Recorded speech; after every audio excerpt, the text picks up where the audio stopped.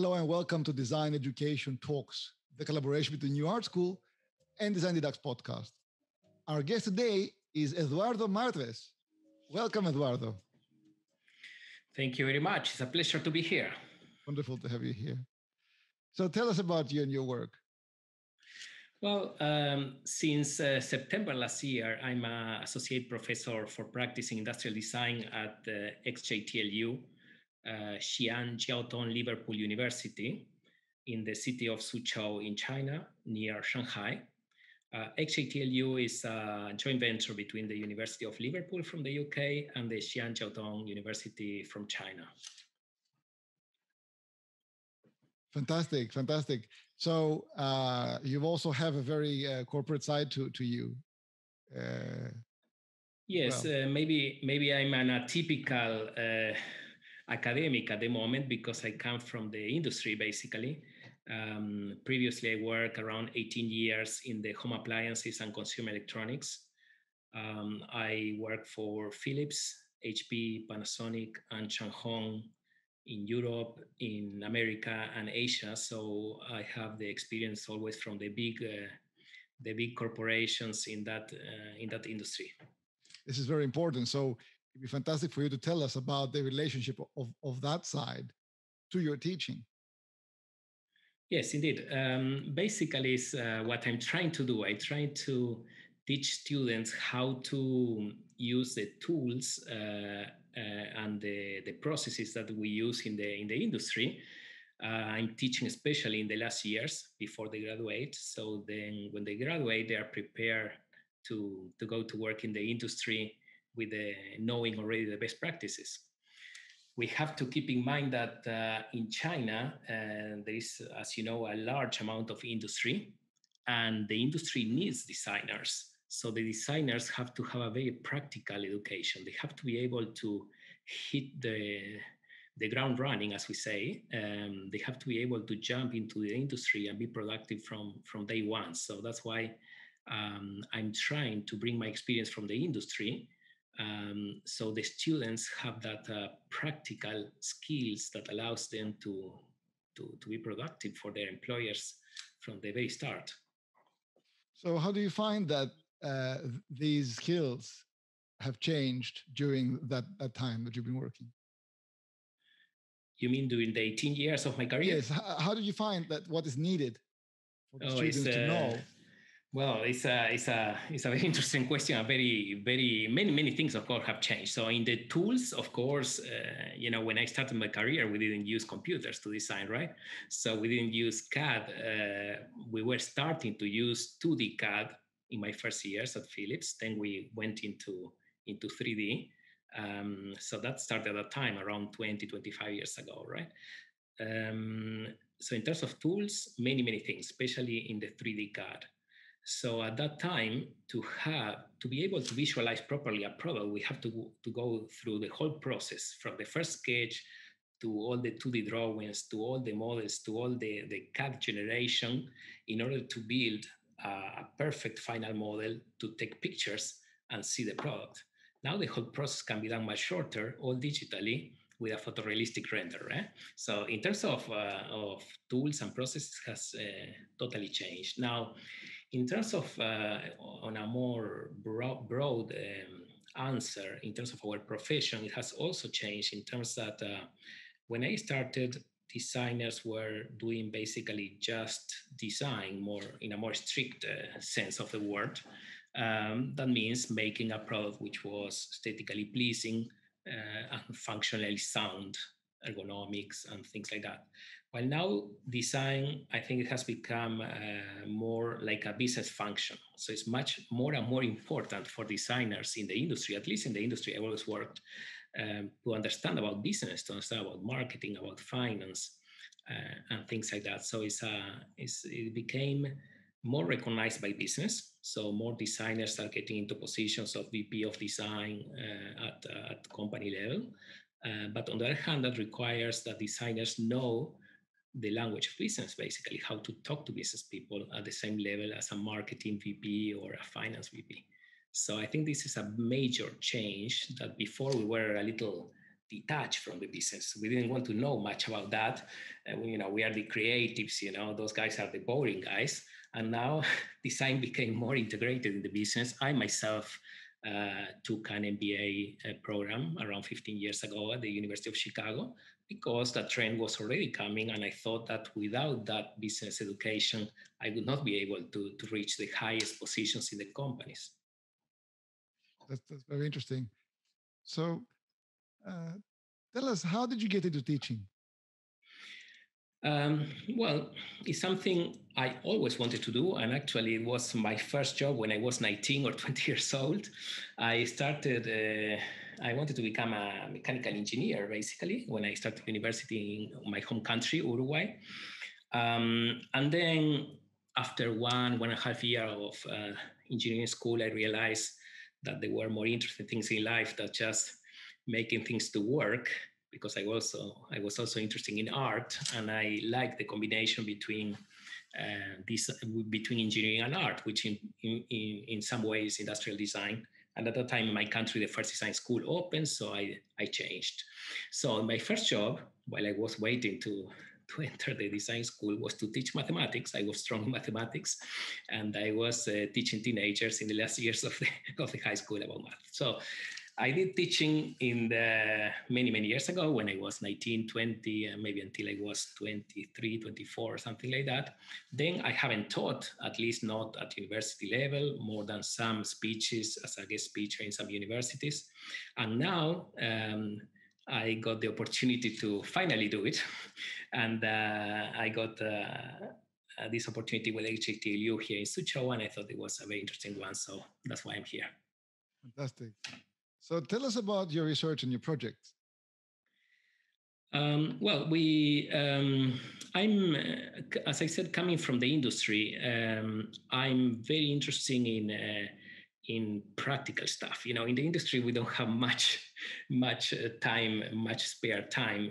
Basically, we need to be efficient. So every hour costs money, basically. And then we strive to develop tools and processes that can make our designs better using less resources, meaning human resources and time resources. So that's why I think in that way. And in the last, during my whole career, but especially during the last 5 years as a chief designer for a major Chinese consumer electronics company, Changhong, I developed certain tools and processes that function very well and allow us to achieve much better results more efficiently. And now I'm doing research at the university and at academic level, but based on that experience from the industry, and I'm testing my processes from the industry with students, and I'm also conducting research and planning to present at conference and publish at journals.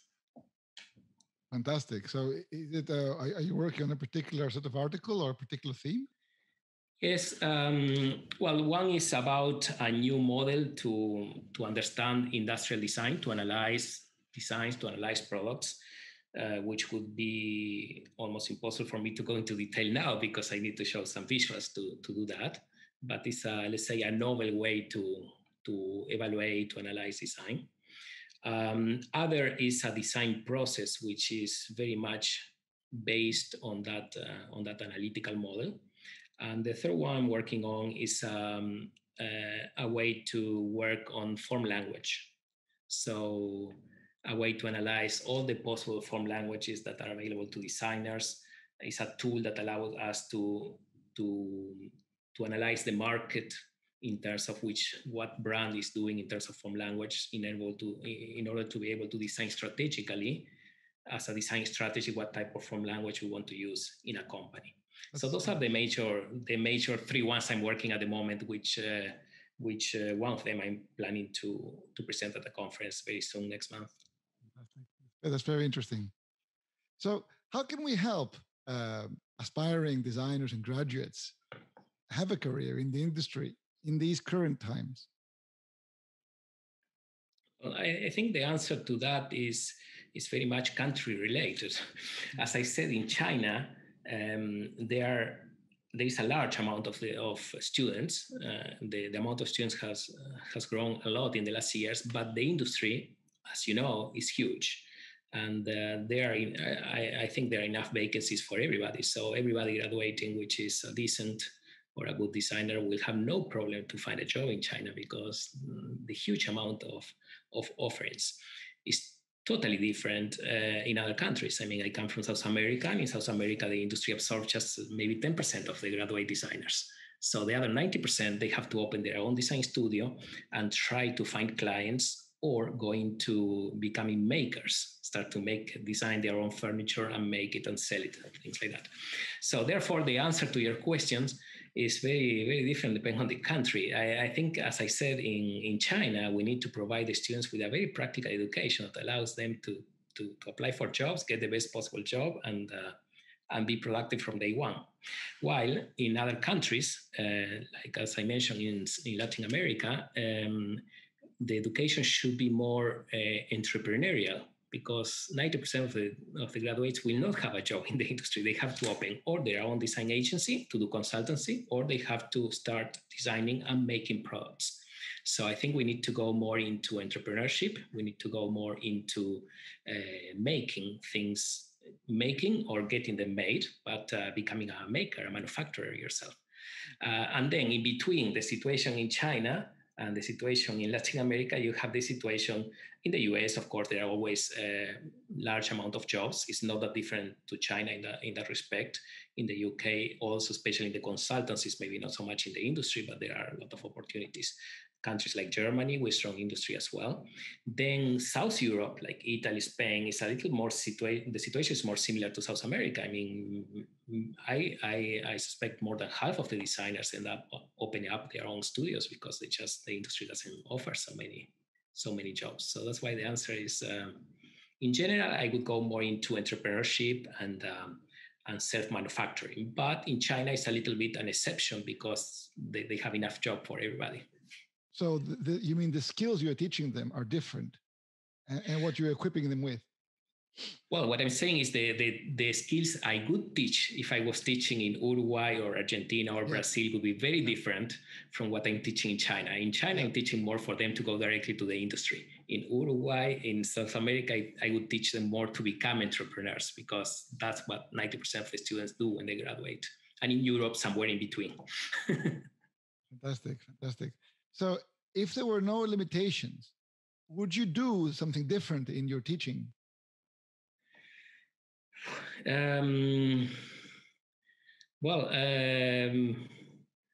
If there were no limitations, what type of limitation are you talking about? Well, there are always sort of structures within institutions, I see, that don't always allow practitioners to fully express themselves.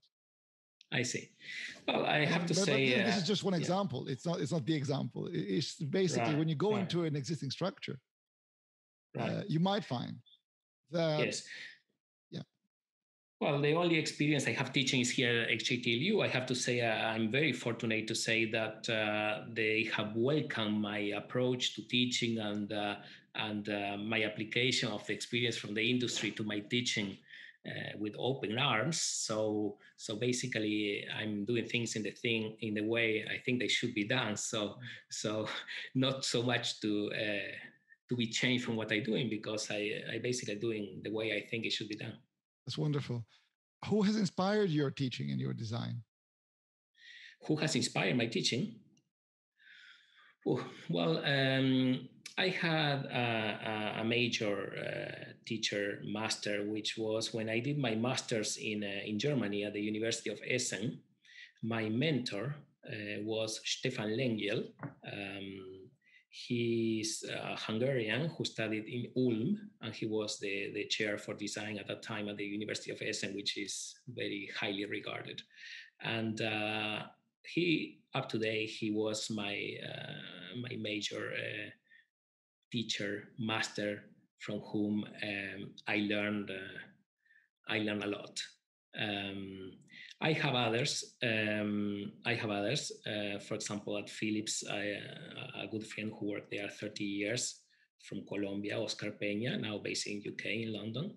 he was a good teacher at Philips in the industry, where I also learned a lot about design. Then in America at HP, I was not learning so much about design. I was more teaching. In a typical European company, or maybe Japanese company or Chinese company, we have a big design center with hundreds of designers, and there are, of course, many more experienced than you are, and many very, very skilled and talented designers from whom you can learn from. When I went to America, to HP, a typical American company is divided by business. So our digital camera group had only 3 designers, and I was the design leader. So I had nobody there to learn from in terms of design. I was there more to teach to the more junior staff. But there, I learned a lot about business. And I also at that time did an MBA when I was in America. And I also learned a lot about engineering. So I would say in Europe with Philips, I learned a lot about design. While at HP in America, I learned a lot about business and engineering, because I was working with the marketing, with the finance, and with the mechanical engineering on a daily basis. We were all sitting together. While at Philips, we were more operating like a design consultancy, where we were detached from the Philips company in a way. So it's a very good complement, the two type of company environments, let's say Philips Absolutely. And HP. Absolutely. Fantastic. How can our viewers and listeners find you? I think the best way is always through use LinkedIn. I don't use so much Facebook or Instagram, so I think LinkedIn is the best way to get in touch, the easiest way to get in touch with me. Great. Excellent. Any last piece of advice you'd like to leave us with? Maybe advice for young designers, for students. Yeah, sure. Have big dreams, follow your dreams, and be happy. Fantastic. Thank you so much. Thank you so much for the conversation, Eduardo. It's great talking to you today. Thank you so much.